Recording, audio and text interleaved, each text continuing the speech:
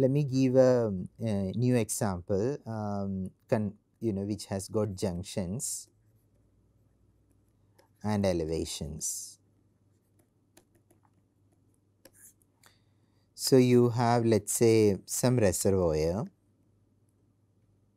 from which a pipe is coming. Let's call this reservoir 1. This another one. Okay. Then there is another one.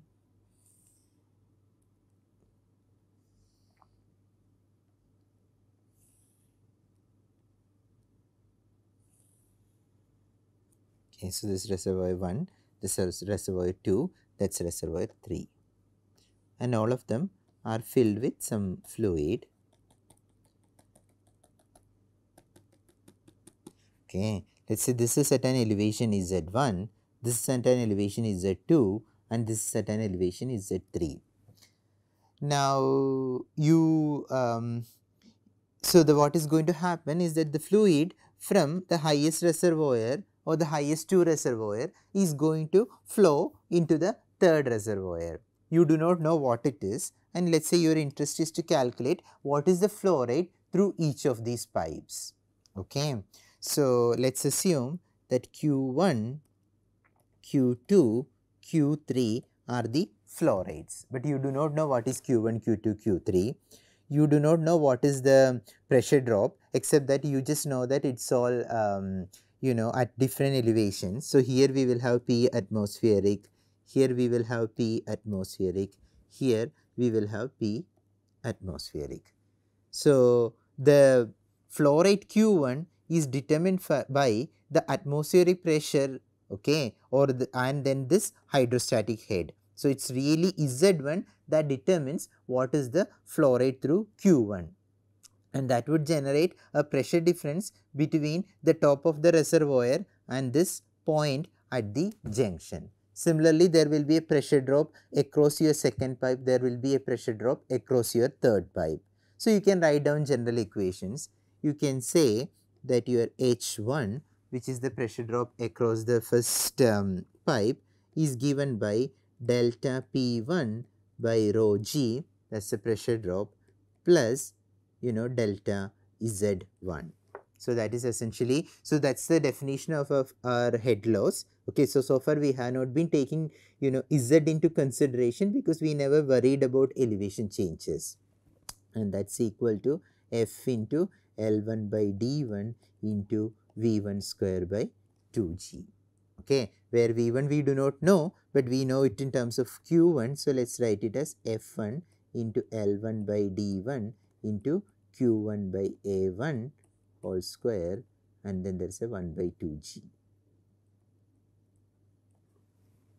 Okay, similarly H2 is equal to delta P2 by rho G plus delta Z2, that's equal to F2 into L2 by D2 into V2 square by 2G, or that's equal to F2 into L2 by D2 into Q2 by A2 whole square into 1 by 2G. Similarly, H3 equal to delta P3 by rho G plus delta Z3 equal to F3 into L3 by D3 into V3 square by 2G, that's F3 into L3 by D3 into Q3 by A3 whole square into 1 by 2G. Okay, now what we know is that H1, H2, H3 should be different because Z1, Z2, Z3 are different, but delta P1, delta P2, delta P3 should be same because on one side it's all exposed to atmosphere, and delta P1 is what? The pressure difference between the top of this reservoir and this junction. Similarly, delta P2 will be the pressure difference between the top of the reservoir and this junction in which 3 pipes join, and then so is delta P3. So we would know delta P1 is equal to delta P2 is equal to delta P3. So that's one thing that we know, and therefore what you can do is you can start, again you need an iterative procedure. Let's say assume delta P. So let's call it equal to delta P, assume delta P. So if you know delta P, then what you can do is that, let's take the first equation, which is that. So let's write it down. If you assume delta P, then delta P by rho G plus delta Z1 is equal to F1 into L1 by D1 into Q1 by A1 whole square into 1 by 2G. So you assume F1, calculate Q1, check Reynolds number, check RE gives assumed F1, that's this F1, if not, continue till you get a F1 Q1 consistency.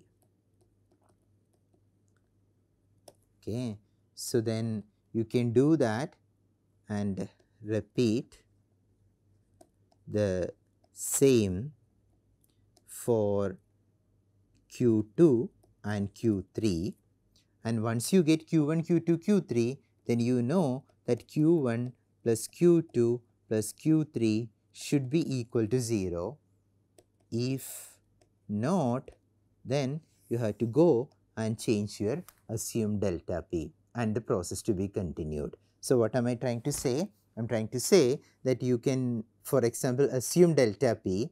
You know the equation for each pipe, so you can solve for what is velocity in each pipe. But when you try to do that, you would not know what is the friction factor. So you have to assume a value of friction factor, find out the velocity in each pipe, okay, and you have to do that in an iterative manner so that you get an F1 V1 or an F1 Q1 combination that satisfies the assumed delta P. And then you can do the same thing for second pipe, you can do the same thing for third pipe. That means you have gotten the flow rate for first, second and third pipe. But you also know that you are actually looking at a junction and there can't be a net flow. So Q1 plus Q2 plus Q3 should be equal to 0. So you can check that condition, and if that condition is violated, that means this delta P that you have assumed, the one which you started with, is actually the wrong one, and you need to change that as value and then continue this procedure till you find that Q1 plus Q2 plus Q3 equal to 0. So this is, for example, one way of solving this set of equations. As I mentioned earlier, you can come up with any procedure so that this condition is satisfied. So the point to note is that as far as the junction is concerned, there is no net flow through that, okay, or whatever is coming into that junction, the flow, it should be such that that fluid flow should go out, okay, or incoming flow should be equal to outgoing flow. As long as you impose that condition and your solution satisfies that, that's going to be your solution. So in general, whenever you have a system, it's let's say you have a pipe, it might be a complicated one.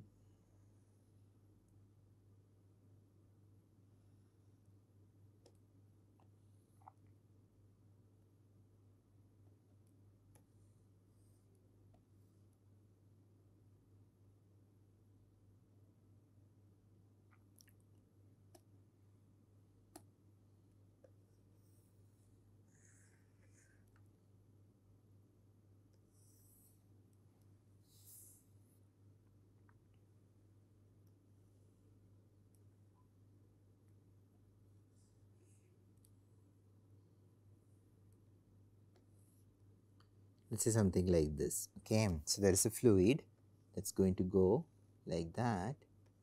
There's a bifurcation and then it goes that way, it goes this way, and so on, okay. A complicated system.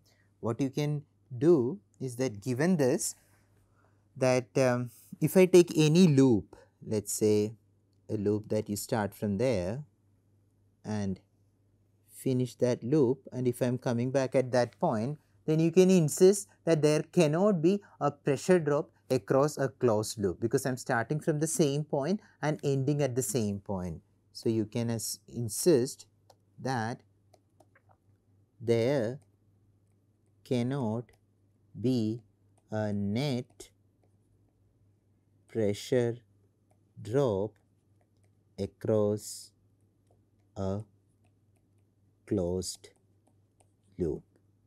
Second thing that you can say is that there cannot be a net flow through any junction.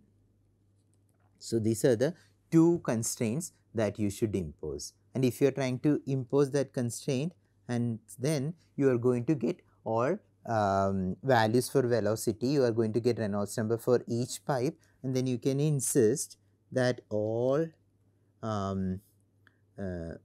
friction, all velocities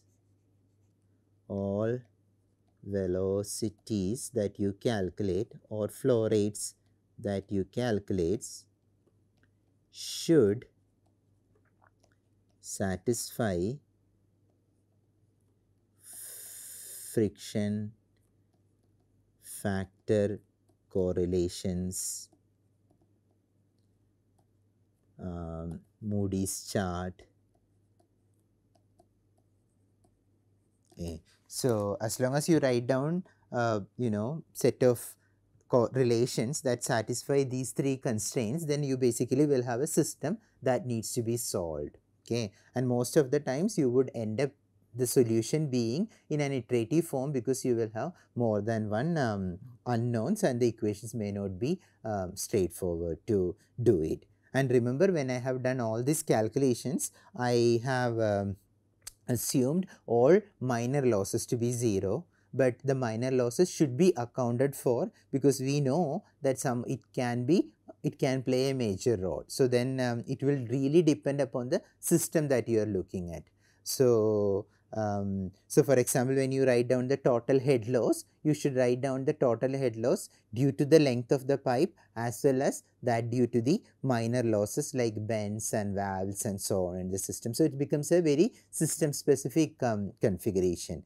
But what we have done is really look at what are the constraints that you should impose. Okay, so the constraints would be, one is coming from the mass conservation, which is about how a flow gets divided or added up. The second is about coming from the force balance, which is about your pressure loss, okay, or how does the pressure drop, whether they get added or equally divided and so on. So these are the two rules that you should remember.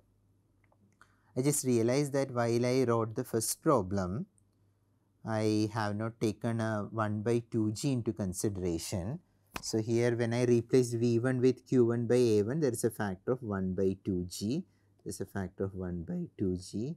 There is a factor of 1 by 2g, which would appear in expressions for Q1, Q2 and in Q3, and when you have substituted, that would again come. So that's 1 by 2g, 1 by 2g, 1 by 2g, 1 by 2g, 1 by 2g, and 1 by 2g. Okay, it's just coming as a factor. Okay.